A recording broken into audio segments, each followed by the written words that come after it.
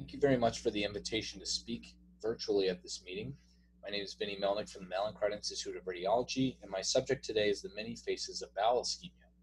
I personally find this to be a challenging topic and obviously one with a lot of clinical importance, so hopefully you'll find this talk helpful. I have no relevant financial disclosures. I'd like to begin my talk of a case of a patient who came into our emergency room in cardiogenic shock recently. There's evidence of cardiogenic shock in that the IVC is dilated, there's distension of the hepatic veins, a very heterogeneous enhancement of the liver, and hyperenhancement of the adrenal glands. But I'd like you to take a look at the small bowel in this patient. Notice how narrow in caliber the small bowel is and how contracted it is with an almost gasless appearance. And this is a manifestation of shock and hypoperfusion in this patient. This can be a finding in acute small bowel hypoperfusion. We're used to thinking about shock bowel in these patients, and that's certainly a manifestation as well.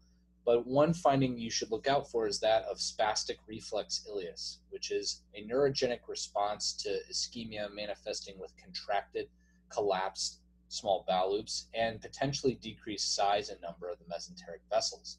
There's a patient with a more classic hypoperfusion complex with a flat IVC, hyperenhancing adrenal glands, and both hypo and hyperenhancing small bowel.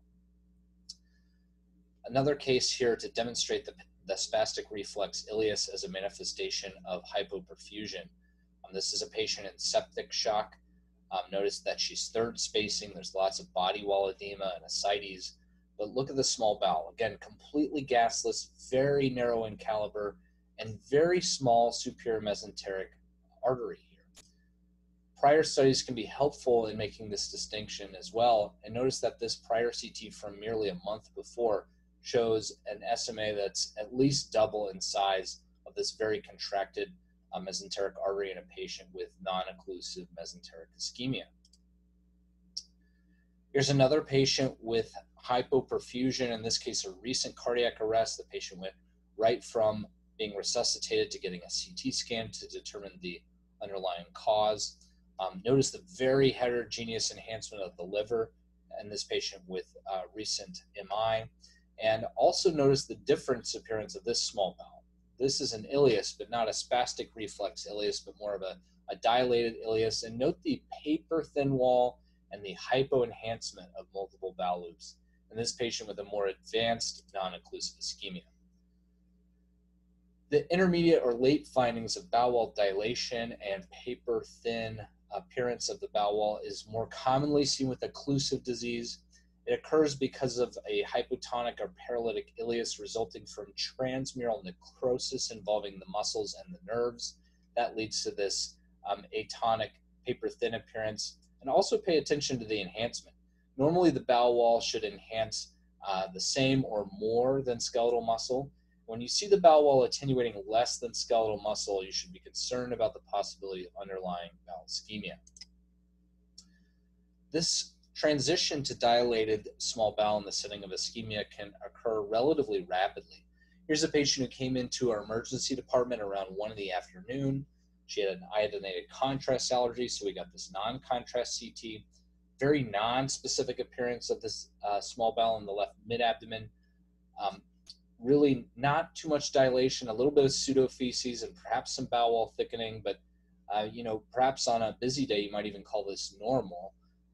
This patient, however, had a high clinical suspicion for mesenteric ischemia, and so she was sent for an MRA of the abdomen that confirmed a proximal superior mesenteric artery occlusion, not only on the MIP image here, but on the axial and coronal images as well.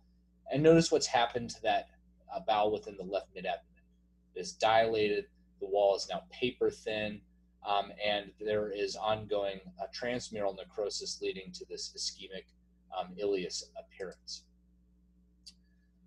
One of the things I find most confusing and most baffling about bowel ischemia is that arterial occlusion can not only lead to spastic reflex ileus and not only lead to bowel wall thinning, but also bowel wall thickening.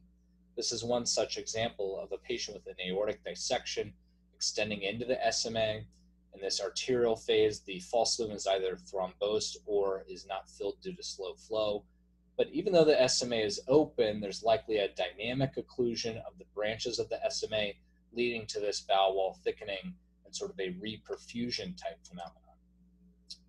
Bowel wall thickening with arterial small bowel ischemia can present with non-specific features, that is bowel wall thickening with mucosal hyperenhancement and mural stratification that can look like enteritis from many other causes.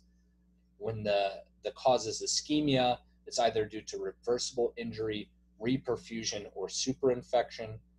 Another entity that can cause bowel wall thickening in the setting of arterial ischemia is bowel wall hemorrhage, especially in the setting of obstruction. I'll talk more about that later.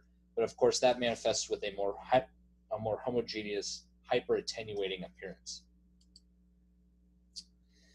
Here is a case of a patient presenting to the ER with vomiting and abdominal pain. He has a very distended stomach. He had diabetes. We thought this may be due to gastroparesis, but also noticed that he has some dilated small bowel loops as well. And so he was diagnosed clinically with an ileus. His mesenteric vessels were open, but he decompensated over the next few days and presented later with this CT, which demonstrates sort of a myriad of findings. He has some relatively normal small bowel in the left mid-abdomen.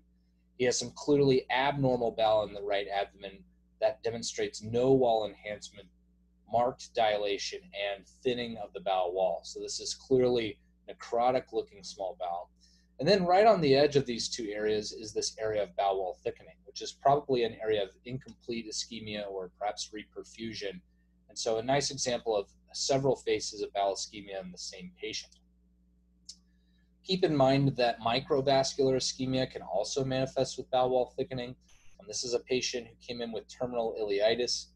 Consideration was given to a new diagnosis of Crohn's disease, but in talking with the patient, he had a recent binge of cocaine use, and so vasospasm related to cocaine use was the underlying cause for this patient's bowel wall thickening and non-surgical bowel ischemia that ultimately was managed conservatively.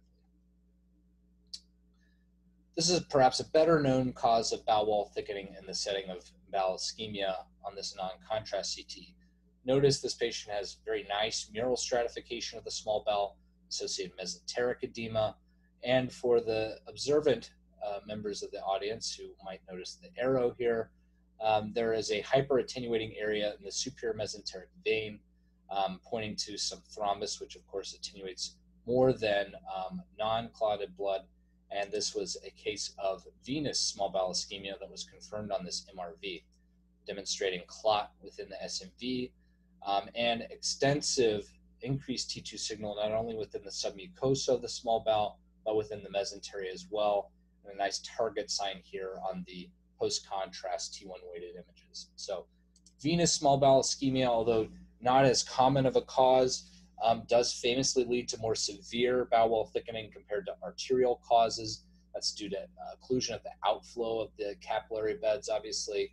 And in contrast to arterial ischemia, it's less common for venous ischemia to lead to necrosis, especially when very central due to collateral flow. When you see this condition, you should think about hypercoagulable states, recent surgery or inflammation, and infiltrative processes in the mesentery like tumor or perhaps sclerosing mesenteritis. Here's an example of someone with an occluded SMV due to thrombus, associated mesenteric edema, bowel wall thickening, and mural stratification, particularly in this loop here. This patient was managed conservatively with anticoagulation and came for a follow-up study about a month later. Notice that there is now near complete recanalization of the SMV with the exception of this most central part, and development of extensive collaterals within the mesentery, resolution of small bowel wall thickening, and resolution of mesenteric edema. Here's another patient with bowel ischemia and another patient manifesting that ischemia with a targetoid stratified appearance of the small bowel. In addition to that bowel wall thickening, notice the mesenteric edema, but also the configuration of the small bowel. You have clustered, dilated small bowel loops in one area of the abdomen that look like they're tethered towards one point. And this is a patient with a long segment closed loop small bowel obstruction complicated by ischemia. When it comes to small bowel obstruction, CT has several signs that may be helpful in predicting ischemia. The most sensitive of those signs is mesenteric fluid, which we very commonly see in patients with both ischemic and non-ischemic small bowel obstruction, but also be on the lookout for more specific signs that include reduced enhancement, bowel wall hemorrhage in particular, pneumatosis, and reduced enhancement of the mesenteric vessels. Here's an example of a patient with a small bowel obstruction, multiple dilated small bowel loops, several of which demonstrate thickening within the left mid-abdomen. Notice the extensive mesenteric edema and fluid, as well as ascites. I'm going to show you a cine here that nicely demonstrates the mesenteric vessels occlude in a twist at the root of the small bowel mesentery. At the same site, there's a transition point right here as the bowel travels behind the mesentery. So this is an internal hernia behind the small bowel mesentery, leading to volvulus vascular occlusion and ischemia. Another note to remind you about small bowel intramural hemorrhage as the most specific sign for ischemia in small bowel obstruction. This patient came in to the ER, has this KUB demonstrating a relatively gasless abdomen, got a CT that then demonstrates a very high attenuating wall thickening within this loop of small bowel, mesenteric edema and hemorrhage as well. Notice that the wall and the mesentery are attenuating more than skeletal muscle. And on the coronals, very nicely radially distributed balloons on a string type appearance of these small bowel loops due to a long segment closed loop obstruction, clear ischemia that was managed operatively. Here's a less subtle case of someone with an operative emergency. This patient has an inguinal hernia with a small bowel loop in the right lower quadrant with intramural gas that unfortunately is perforated. There's gas within the hernia and resulting infection that's caused necrotizing fasciitis in his right thigh, and of course mesenteric venous gas as well. Perhaps not surprisingly, this patient did not survive this complicated ischemic small bowel obstruction. Extraluminal gas tends to be a late finding in small bowel ischemia and can manifest either within the wall of the small bowel or within the mesenteric or portal veins. When there's perforation, pneumoperitoneum can result. And I do think this is one instance where lung windows in particular are helpful in detecting subtle intramural or intravenous gas, keeping in mind, though, that those findings are not specific for bowel necrosis. Here's an example of a patient who looks very similar at a glance. Lots of pneumatosis, extensive portal venous and mesenteric venous gas. There's bowel dilation. We were concerned about ischemia. The surgeon was concerned about ischemia. This patient went to surgery, but was found to have normal small bowel. And retrospectively, this was thought to be due to the patient's chronic steroid use. So how do we tell the difference? A number of studies have been done to try and determine whether CT findings, whether clinical findings are the determinant of who has benign pneumatosis, in quotes, or who has bowel necrosis. Really, our job is to look for ancillary features of ischemia, such as bowel wall thickening, mesenteric edema, and vascular occlusion. But the result of many of these studies is that the clinical picture is often best. And so our job is to report the findings, and ultimately some of these patients may be observed with serial lactates and physical exams. Ischemic colitis can certainly manifest with pneumatosis as well. Here's a patient with chronic atherosclerotic disease of the superior mesenteric artery who had a recent hypotensive episode, had some intramural gas within the cecum. I think very easy to overlook unless you use lung windows here.